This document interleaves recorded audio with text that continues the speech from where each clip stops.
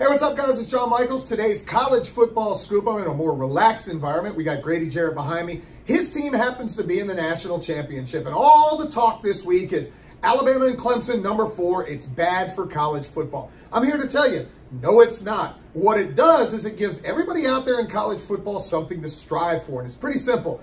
Alabama's been the preeminent program. You know why? Yeah, they recruit at a high level. They have an unbelievable coach in Nick Saban who's going to go down as the greatest coach in the history of college football. But what they do more than anybody else is they work their rear ends off. Go back and watch the documentary on ESPN about the days at Alabama.